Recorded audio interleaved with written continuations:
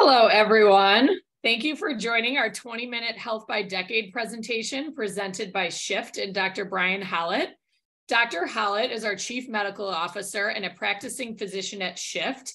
He is board certified in family medicine and previously served as chief resident during his family medicine residency at President's Resurrection Medical Center. He received his MD from Wayne State University School of Medicine and his MBA from Indiana University Kelley School of Business. Through his work at Shift, Dr. Hollett continually seeks to empower individuals to take and maintain control of their health by working in close collaboration, embracing the complexity of achieving health in the modern world, and focusing first on what is simple. He believes that through small, sustainable improvements in personal habits, we can make meaningful and measurable changes that improve our quality of life and extend our lifespans. So welcome, Dr. Hollett. Take it away. Thank you so much, Erin. It's a pleasure to be able to chat with you all. Today, the topic that we're going to be discussing is one of enduring excellence, talking about lengthening our health span and optimizing our life. So as we kick off, we'll first set the stage in discussing the topic of excellence and how we connect excellence as a general topic to health excellence. We will clarify some of the objectives of the differences between health span and lifespan, and then we'll really get to work, starting with the easy part, talking about an overview of the things we should be doing to optimize our health by decade of life, and then really diving into the hard part, knowing that none of us, myself included, is doing everything perfectly as it pertains to our health. So as we kick off, first defining excellence. Using a quote often misattributed to Aristotle, we are what we repeatedly do. Excellence then is not an act, but a habit. And as we are pursuing excellence, even pulling from the ancient philosopher Epictetus, if you want to do something, make a habit of it. All of these quotes really pointing towards the fact that excellence is not a single occurrence, it is a pattern. As we then pull from the ancient Greek word arete, describing this concept of fulfilling your own purpose or living up to your own potential.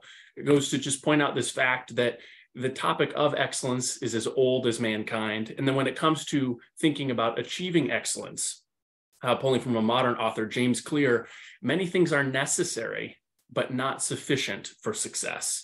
As we transition all of these discussions of excellence towards building health excellence, we must realize that optimizing our health is not an act, but a habit.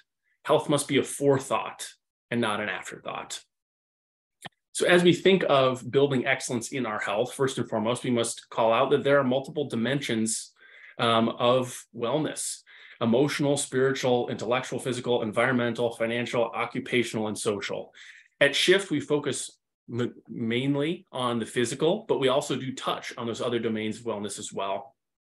In the traditional healthcare environment, we're typically focused on acute care and chronic care, paying some attention to physical therapy and rehab. But at Shift, we think even more broadly, beyond the ability, certain necessary components, they're not fully sufficient. We also need to talk with each individual about what it truly is to be healthy for them and how to optimize their own health. Each of us will have a different level of optimization and a different desired level of optimization. We work with each individual to help to make those desires a reality. As we are building excellence in our health, before we progress further, we first must pause and talk about sometimes the disconnects between our levels of awareness and our perceived levels of action. As we begin thinking about awareness, think of yourself as a young teenager. This is that top upper left-hand corner of the screen. I know everything. When I was 15, I thought I had it figured out. My parents and all the other adults didn't really know what they were doing, but I knew it all. It's at this phase that I had the highest level of confidence in so many things in life, while also my level of knowledge was relatively low. As we progress through just in the general human experience from those young teenage years through early adulthood, we start to realize there is more to it than we thought. And it's only once we reach certain levels of maturity that we're then able to have that high knowledge to realize it is a bit complicated. Similarly, as we begin on the action phase, trying to assess the quality of the actions that we're taking, when we begin, many of us are unconsciously incompetent. We feel as though we're doing a great job because we lack the awareness of how we're doing. Unfortunately, this is where some of us are at in our health. We feel as though all is great simply because the system hasn't broken down. But in reality, there may be a lot of things not going well that we need to pay a little bit more close attention to. As we progress along, we move from being unconscious to these areas of dysfunction to being more aware of them, gradually growing in our levels of competence until the eventual goal is one of unconscious competence, this level of expert performance where high-level tasks are completed with relative ease due to the patterns and repetitions that have been established, saying, I know how to do this, and I do it repeatedly. As we now move along to clarify the differences between health span and lifespan, certainly lifespan is one we are all accustomed to, the number of years in a life. And to flip that quote in the opposite direction, health span is the amount of life in those years. So thinking about our goals, we want to continue to lift, to enhance the quality of life that each individual is living and prolong the number of years that each individual is spending in those years of good health.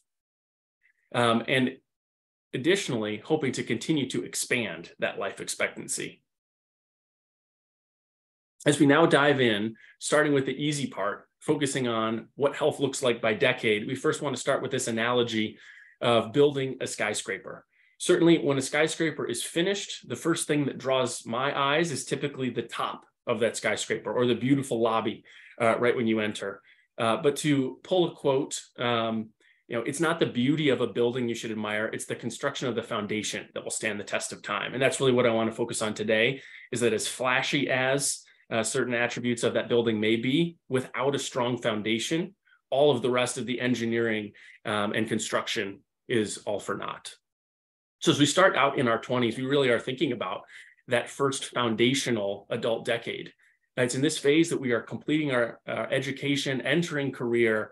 We're starting to see issues on the health liability side of things around poor mental health. We feel as though we may still be invincible, similar to how we were in our teenage years. And it's this time we may accidentally take too much health risk that we don't fully realize. It's right now that we start to see some of these poor foundations in our health habits start to be put in place and can slowly take us farther and farther off path if we continue with them. It's in this phase that we're seeking to figure out how we connect in with the world. In psychologist Erik Erikson's psychological theories of development, of thinking about this one of intimacy versus isolation. Am I going to connect with those around me, or am I going to remain isolated? It's in this modern era that we see apps like Tinder and other online dating options soaring in this search for intimacy. If we want to excel in our 20s, we really want to build strong, static, and dynamic foundations in both our physical and our psychological health. We need to tackle the tough issues from our past and continue to grow in our sense of self, our confidence in self, and our ability for self-analysis.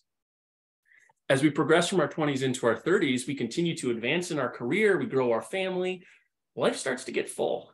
Along the way, we start to notice some small dips in our ability to recover and the level of mobility we have. We start to feel a little bit tighter. We can still have some binge alcohol consumption that occurs when we're hanging out with friends, and life gets a little bit more stressful. It's in this phase, also pulling from Erik Erikson's work, that we are in this phase of generativity versus stagnation. Am I being productive versus am I being stagnant? The result here is we can often see very frequent job hopping. In this decade of life, we want to pay heightened attention to our mobility and flexibility. As we'll see in further decades, mobility and flexibility do not improve on their own. In this phase, we also want to maintain balance in all of our life, not just in stating what those priorities are, but also in observing what I'm expressing them as to ensure I'm living out the life that I truly stated I wish to. And lastly, in these 30s, we want to be sure that we are continually working towards building up our health, because this is the last decade of life, really shifting around 35, where building our health is relatively easy compared to the decades that will follow. As we enter our 40s, we are aiming for our peak in career. We're seeing family grow. We are beginning to think about life after work, and we really get into a routine. It's at this phase where many of us will begin to notice some dips in the quality of sleep that we're experiencing. We'll feel like we are doing the same thing as before, but the output, the quality of our sleep is dropping off. This mobility piece continues to dip down, such that, the individual who might show up once a week to play some recreational tennis or basketball, they are now starting to think about whether or not they should be going to those activities because of the injuries that continue to show up for them. It's in this phase also that the binge alcohol consumption often dips down, but some daily alcohol consumption dials up. That 2 to 4 drinks every day replaces the many drinks 1 or 2 days a month. We also start to experience aging of our family and family members. And we continue to be in this phase of generativity versus stagnation that can often manifest itself as a midlife crisis. If we're going to excel in this decade, we need to recognize the strategic trade-offs in life, thinking of the things that we're doing both intentionally and incidentally, and work to craft an approach that we are in line with. We need to continue to demonstrate some sensational consistency and sustainability in how we are approaching our health, and especially in that recovery piece. And we need to acknowledge we do not need to achieve everything all in a single year. We need to refine habits to have those of slight, small improvements year after year. As we enter our 50s, we're now near or past the peak in our career from a growth perspective in many ways. The nest can begin to empty out for those that have kids. And we begin an internal countdown at many times until this time of retirement and the thinking around the desired level of financial independence. We see a reemergence of the flexibility in our life routine and increased ability for self-focus. From the health perspective in this time, though, we now start to see some of the emergence of limiting disease, lung disease, liver disease, heart disease. All of these start to surge in their appearances and beginning to take very real and meaningful effects in our lives. Now, beyond thinking about avoiding certain activities or limiting how often to go play pickup basketball or some tennis, we start to see the inability to perform these routines, because now it is not a relative lack of ability or mobility. Now it starts to become an absolute limitation to perform some of the core functions required for some of these more athletic events. Additionally, we start to see cardiovascular disease that's been quietly brewing in the background for many decades limit some of our high performance abilities. In this, psychologically, we move along to this phase of an ego integrity versus despair that can at times be manifested in the statistic of the triple divorce rate since 1990, as we appraise our lives of saying, am I becoming the person, and have I become the person I wish to be, or am I a little bit frustrated with what that has been?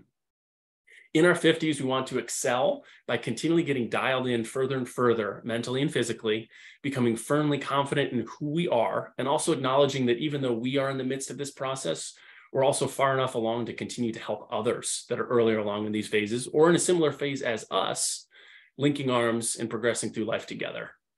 In this phase, we also want to maintain the abilities that age seeks to take away, continuing to sustain our lean muscle mass, our power, and our speed, along with many other physical components that prone towards decreasing in each decade of life. As we enter our 60s, many start to think of retirement approaching. We begin to think about impact and legacy, and we truly do experience a freedom of time that's been unparalleled in previous phases due to commitments in either work and or family. We have the opportunity to have growth and deep devotion to our hobbies. In this phase of life, on the health side of things, we can see a surge in more health issues. And this lack of muscle mass and muscle strength starts to become an issue, limiting our ability to function in even some of the more general non-athletic ways. We start to see life-limiting cardiovascular disease emerge, and even some of the smallest signs of worsening memory and dementia. In this psychological phase, also of ego integrity versus despair, we begin to have reminiscence about life and about career, with the result being either wisdom or despair. To excel in this decade, we really want to focus highly on a uniquely tailored approach towards how we are going to sustain our levels of fitness balance, mobility, flexibility, cognition, and so many other ways and components of our health. We want to be vigilant in taking prompt action, not letting small issues snowball into being much larger ones. And we want to continue to dig deep and try to search for that deep fulfillment in life that's external to the work that we may have been doing for the previous decades. As we enter and progress along into our 70s, 80s, 90s, and 100s, we experience continued retirement, expressing nostalgia, savoring and reflecting on life. We oftentimes see our peer group shrinking, and our routines are heavily solidified. It's in these phases that we can at many times begin to see some problems emerge in our baseline abilities of hearing, of balance, and dramatic drop-offs in our strength and endurance. Also, our body's level of resilience is often a bit less than in previous decades, such that rapid deteriorations can take place in our health after acute events. And it is this poor functional status that can really accelerate this decline. In this phase, as we're stuck in a certain routine in many regards, as we continue along in the psychological phase of ego integrity versus despair, we really want to work hard to avoid getting stuck into that grumpy old man mindset. To excel in this decade, we really want to sustain consistency and really work to avoid accidental injury through continued focus on balance and agility, which is really a process that we should have been focusing on prior to these decades, but continuing even for a short while will help these skills to improve if we had not focused on them in the past. We also want to continue to keep sufficient variety in our life to keep ourselves from getting overly set in a certain pattern. And we want to live vibrantly and experience the world as desired. So after we've gone through the easy part, touching on a few highlights of concepts to pursue in each of the decades of life, we'll now pursue a little bit deeper approach, talking about how we create and correct some of the patterns that we might not have performed as well in these earlier decades. First, we want to call out that each health challenge encountered by decade can be hedged against, and this is one of compounding growth. Knowing the plan is hard, following that plan is even harder. This presentation is really focusing on some strategy and tactics, but in real life, we also need to be aware of the opportunities in place and have the vision to action upon those opportunities.